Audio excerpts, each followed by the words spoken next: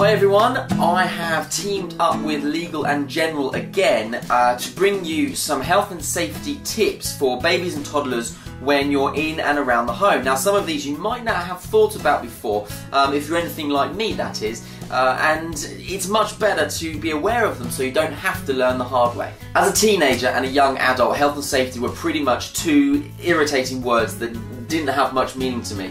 I wouldn't really give risk a second thought, but since becoming a dad, you know, my senses have become heightened, and now I'm like very aware of every kind of lurking danger you see in and around the house. And there are loads. I mean, just simply get down to like a crawling baby's level and crawl around the house. Around the home there are so many things to put fingers in, things to hit their heads on, things to fall over, things to fall off. You know, the house is a minefield of dangers. So as I said, we've teamed up with Legal and General to bring you some health and safety hacks to make sure that your home is as safe as it possibly can be for your baby or your toddler.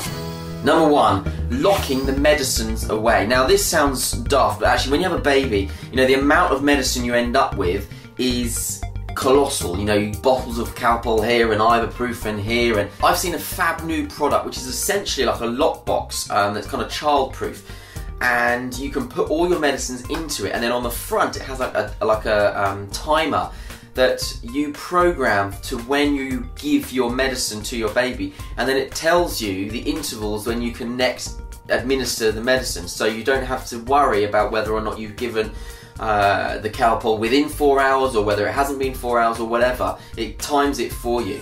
Number two, stair gate. Now obviously the stairs in any house cause a great hazard for toddlers who are crawling or toddlers who are kind of learning to walk and a little bit unsteady on their feet. Now Ted is quite steady on his feet, but he still on occasions will fall down the step or whatever, and I would rather him get stopped by a stair gate than him roll down the entire stairs. So we've got one at the top and we've got one at the bottom, and if nothing else it actually is really useful to keep the toddler, keep Ted in one section of the house, either upstairs or downstairs.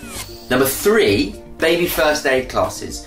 Now if you're anything like me and your baby was to choke or your toddler was to choke, I wouldn't have the first clue what to do.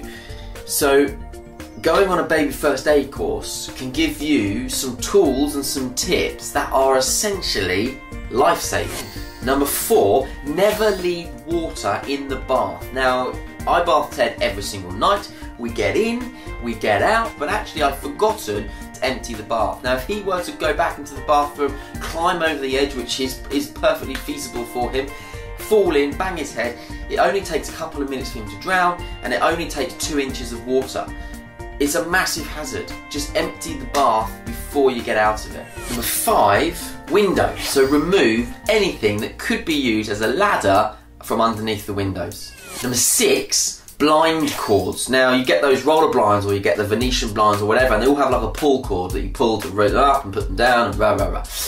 Those cords are pretty dangerous because baby could swing on them, they could pull on them, they could get tangled up, they could even get them wrapped around their neck. Massive hazard, but it can be so easily avoided. Lastly, number seven, sharp edges. Now Ted charges around the house at 100 miles an hour for 10 hours a day.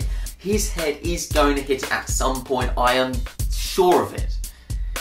But when it does, I would much rather it hit a soft rubbery corner than a sharp one. And you can get these like rubber bits that you whack on the corner, job done. So from me at the Dad Network TV and Legal and General, I hope that you have found some of those tips really useful.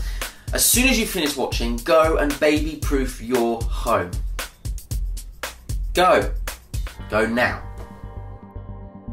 Oh, I have found a fabulous way of making sure that we are safe in and around the house. And guess what? I've got one for Ted as well.